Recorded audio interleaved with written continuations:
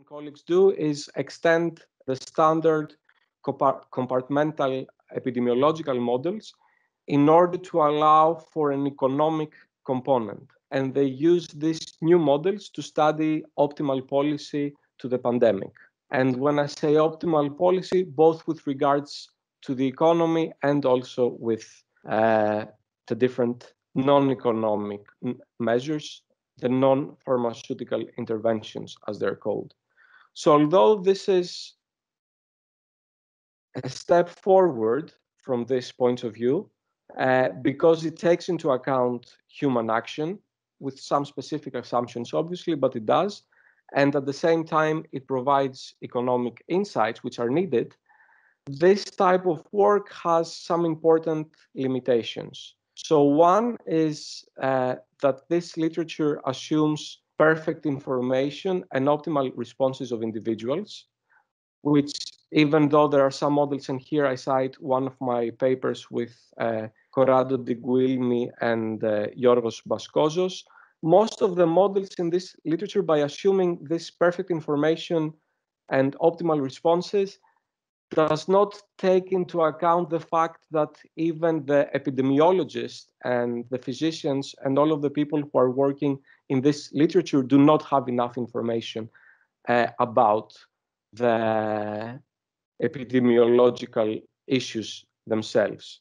And at the same time, although they take into account human action, they do not incorporate other relevant social conditions. So for this reason, this literature only partly addresses the limitations that I mentioned in the previous slide.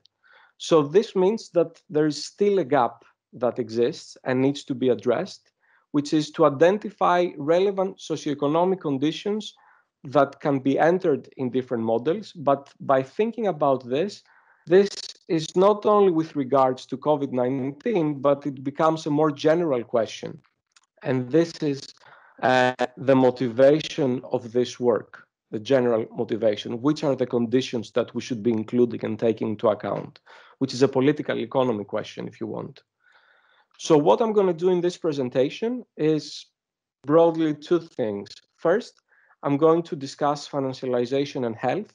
So I will identify financialization as a category that should be taken, or should it be taken into account when discussing health issues. And the second part, I will focus more on COVID-19 and some work that we've been doing thinking about questions related to COVID-19.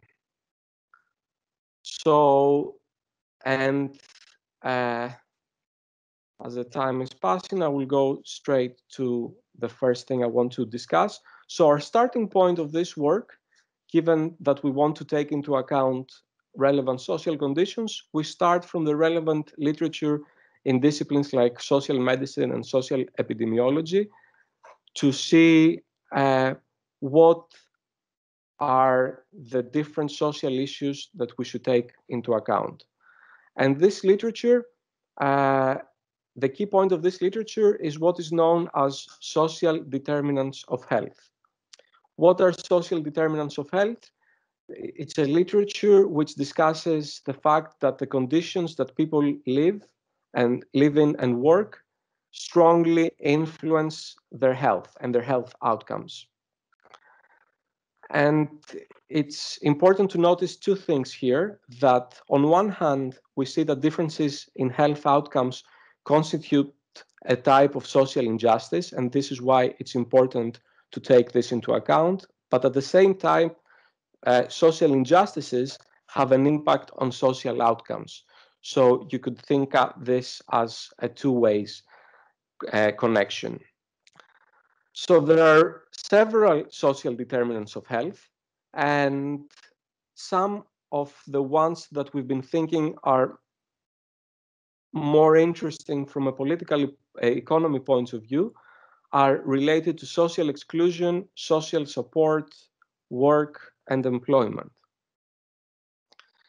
So from this point of view, we can thinking of this specific social determinants of health, what are the political economy foundations of this. So more specifically, can we think of underlying political and economic processes which influence these relevant social determinants of health?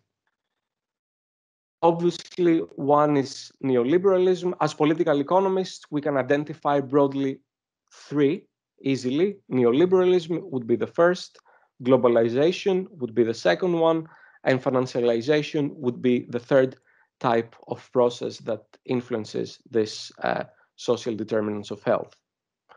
Although there has been more work on the first two, and I mentioned some papers here, there is much less work on financialization. And this is where our contribution is, in a way.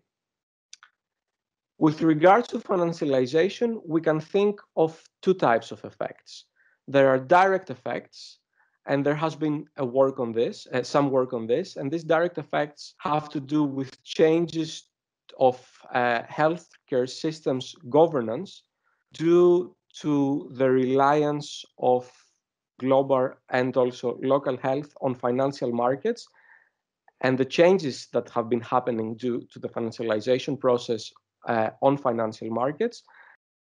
Moreover, on the impact that these changes are having on health and health outcomes, but also equality. So this have to do with direct effects, and some work has been happening on the direct effects. But what we think is equally or even more interesting is the indirect effects, which have to do with how the financialization process over the last 40 years has influenced relevant social determinants of health. And this leads to some open questions, like, is there a financialization inequality health nexus? And obviously, the answer of this type of question will vary across countries. And then another type of question or a category of questions has to do with the severity of COVID-19 with regards to financialization. So up to here, I've made just a point that there could be some interesting links with regards to financialization and on health, and only a very, very small part of this has been discussed. So our contribution is, at this stage, has been mainly to identify possible links. Now, with regards to the second part of the presentation, it has to do more specifically with COVID. So we want to shift the focus from broad health issues to the current pandemic. And we're thinking, is there a link to financialization? So this is very preliminary work, as I said. So the starting point is the relationship between financialization and health. But then if there is a link, then this link maybe will have some kind, maybe it can be visible through the way that the current crisis is being unfolded. So there are data with regards to infection dynamics across different countries. So here we see the daily rates of infection of COVID, and we have different countries, and we see that we have United Kingdom, Spain, Italy, Chile, Brazil, and Iran. And we see that there is a similarity. We see the first wave, and there is similarity because we see that there is a reduction in all cases. However, we see also several differences from this point of view. Also, the level has been quite different across countries. We have chosen the daily rate of infection rather than total cases or new cases because, as I will discuss later when introducing a model, this is a good proxy to see what is happening, how the dynamics unfold. So we see that the infection rates vary across countries. But from a political economy point of view, I think it's a bit more interesting to look especially at the developing world. Why? Because there is less space, comparatively less space for physical distancing. And this is both from the point of view of the different governments and also from the point of view of individuals. So we can think that governments have less fiscal space to put forward non-pharmaceutical interventions which aim to reduce the number of interactions across individuals such that the infection rates fall, but at the same time, individuals may have less possibilities to include, to decrease their interactions, their social interactions. So from this point of view, in developing countries, social and economic factors are more relevant for a political economy type of question. Obviously, in the developed world, there are also questions, but there it's more a question, if you want, of political will compared to the developing world, where apart from the political will, there are also other issues, as I will discuss. Now, let's look what happens in the contagion dynamics across different developing countries. So here we have a panel of 12 countries that we see that we have quite some difference with regards to how contagion has evolved, right? So we see what is happening in Brazil, what is happening in Chile, Colombia, etc. So what we would be interested more here is the shape. So what was the level of contagion initially, and then how this evolved after measures were taken. Okay, so we see different countries having different shapes, if you want. So this is the kind of question. So we would think that, okay, by analyzing this, can we think of different political economy links? And in our case, could there be links with regards to financialization? Although I'm not going to give a full answer with regards to this, I will just present some kind of stylized facts. So here we see a table. We have different countries in the first column. And in the second and third columns, we have different proxies of two different proxies of degrees of financialization. So in the first column, we have domestic credit to private sector as a percentage of GDP. And in this column, we have domestic credit to the private sector by banks as a percentage of GDP as well.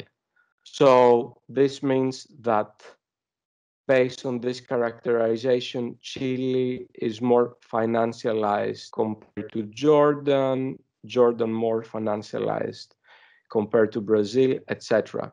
At the same time, we see another measure here. You can see broadly, these two measures go hand in hand. So based on this, we can have a rank of financialization, a simple rank of financialization across different countries.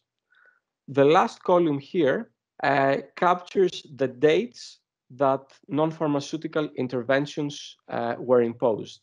So broadly, they have been more or less around the same period. So it's between middle and late March. So it seems that the earliest one is 13th of March, and the latest one is 26th of March. So why is this important? Is because if we want to check the contagion dynamics, we have to have a broadly the same starting point across countries, and this in a way gives us this starting point. So based on this characterization, the fact that we have some kind of the same starting point across countries, we can have some preliminary understanding of, if you want, some stylized facts with regards to financialization and contagion dynamics. So here we have compared two countries with regards a more, as you can see, for instance, here, South Africa is very financialized, and Mexico, which is the other country that we have here, is lower. So we're checking. This is just an example. We could do this with many countries, but we get very similar characteristics. So what we see is, even though they took the measures at the same time, we can see that actually there has been a decrease in Mexico, while South Africa is more stable, if you want. Here we can see a similar kind of infection dynamics with respect to Chile and Iran. So again, as we can see from here, Iran is in general less financialized than Chile, and we see that the more financialized country is, it takes longer for the contagion dynamics to fall.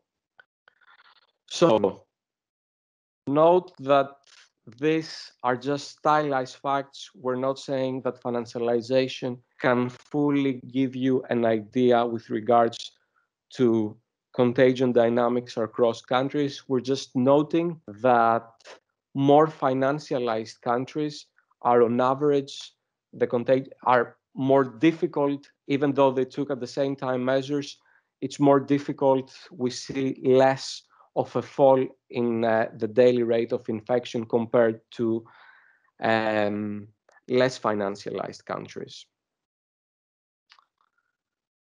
So although this is stylized facts, then this raises a question: is this a coincidence? So, and then based on this, we go back to our general kind of framework. In order to see if this is a coincidence, we can think we have to think of where the contagion dynamics come from. So in order to think of the contagion dynamics, we start from a baseline compartmental model, and this is the most simple one. So what do compartmental models do? They split the population in compartments. So in the most simple one, we have three compartments: susceptible individuals, infected individuals, and recovered or removed individuals. This can capture more both the people who are recovered, but also the people who die. And this model says the dynamics that capture the way that people move from one compartment to another is given by three differential or difference equations in this case. So this says that the change of susceptible individuals is given by this here, beta times the number of susceptible individuals times the number of infected over the whole population. So it says, in different words, the higher the number of susceptible and infected individuals. So this model assumes that the removed individuals have some level of immunity. So the more people are immune, the less this will be. So the more easily people will get infected. And the number of infected people is captured by the probability of someone getting infected per time step. And this beta captures this probability for a given number of susceptible and infected individuals. More specifically, this term beta here captures the probability of someone being infected. So it captures two things. It has the characteristic of the virus, and the characteristic of and the probability of meeting someone. So when people take physical distancing measures, it means that they meet less people. So this beta will become lower. The infection dynamics are captured by the second equation here, which says that the number of infected individuals grows by the same rate as we see here. And then at each time step, a part of the infected individuals becomes recovered. Oh, sorry.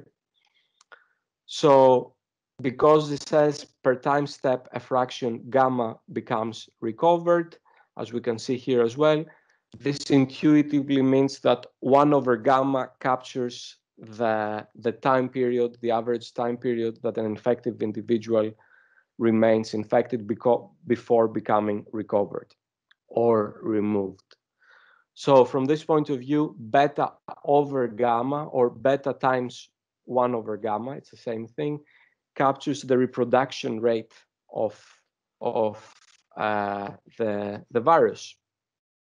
As we see, the dynamics depend crucially on beta. But, and this is how we get back into the original question, this beta, because it's related to the number of individuals each susceptible individual meets per day, this is socially determined. It depends both on the choices, people meeting other people, but also what the government is doing and is able to do. And we have another paper with Adam Hania, which we discuss this in more detail.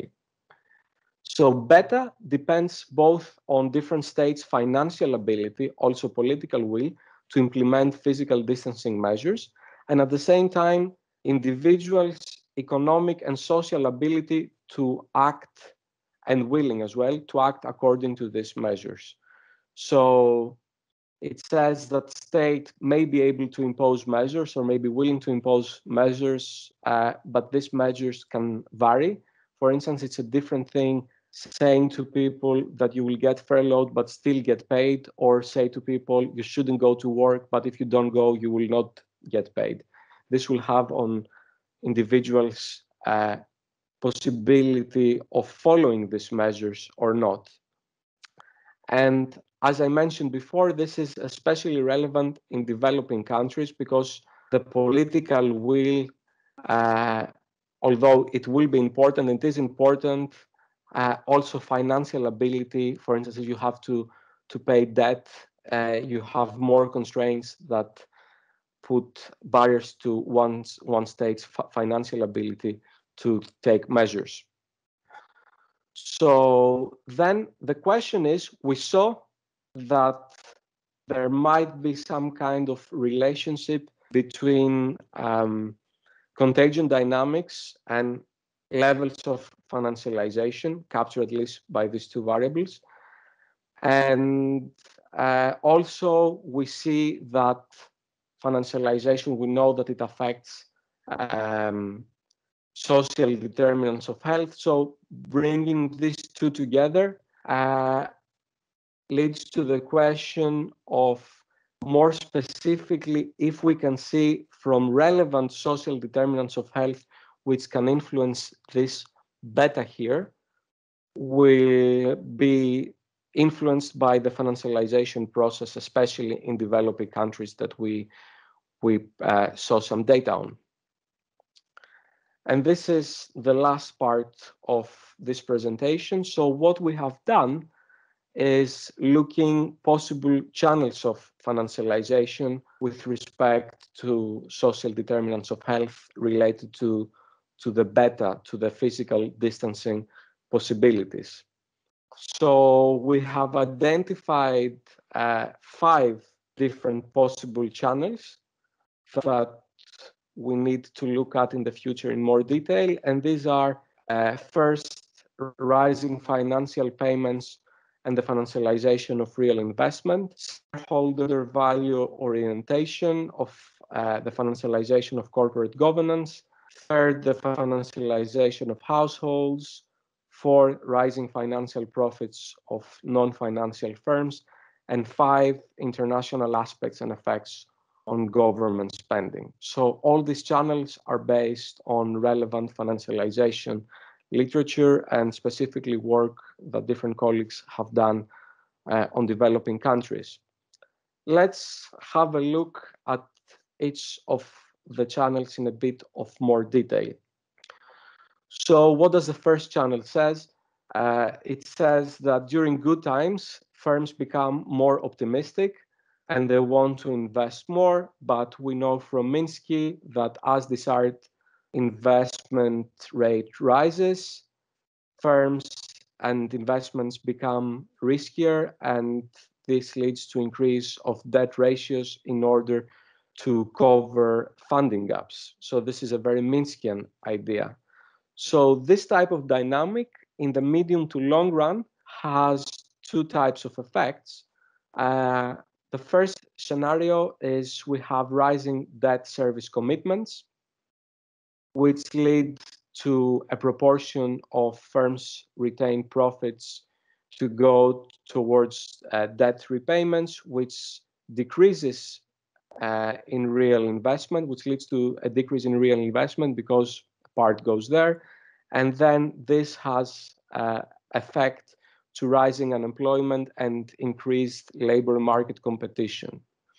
So then, if you take this into account, if you have higher unemployment, the idea is that you would expect that people, if they find a job, or then it will be harder to leave this job if the state is not providing this measure. So if they have to go to the job every day, this will mean they will get in contact with more people, etc. So this beta that we discussed, or the reproduction number, it will be harder to fall.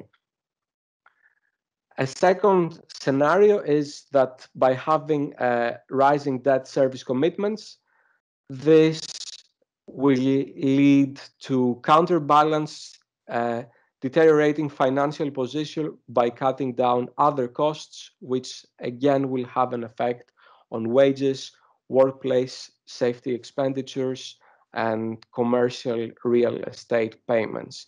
So thinking of these conditions, then this will also have effects in physical distancing measures, or the opposite may lead to having more people in the same spaces. So you can see again an indirect effect on financialization on this beta. And overall, we can say from this channel, we see that the higher the competition is in the job market, the more likely it will mean that workers will accept worsening workers' conditions, which will have an effect in the contagion dynamics within workplaces. The second channel has to do with shareholder value orientation and the financialization of corporate governance. So this has to do with the fact that we see, due to the financialization process, a division between firm management and ownership, and shareholders' income is linked to the value of the company shares that shareholders hold. This leads to pressures of the management of the companies to maximize shareholder value and take relevant measures, commonly through debt-financed share buybacks. And there is a big literature on this. We've just mentioned some papers. And similarly to the previous case, we have effects in the medium to long run, which lead to rising unemployment and increased labor market competition. And this is due to the fact that rising debt service commitments leads to a bigger part of the retained profits to go to debt payments. So you see the similarity with the Minskian type of idea that we discussed in the previous slide, although through a different channel. And then this leads to a decrease in real investment. And then a second scenario, which rising debt service commitments leads to improve to financial position by cutting down other costs. So we can see again a reduction in wages, workplace safety expenditures, and also commercial real estate payments. So you see again how this can increase both into the increase of possible contacts and bad measures within the workplaces from scenario 2, but also in general with regards to the conditions of the working class, both in scenarios 1 and 2. So this is a different channel through which beta can be influenced.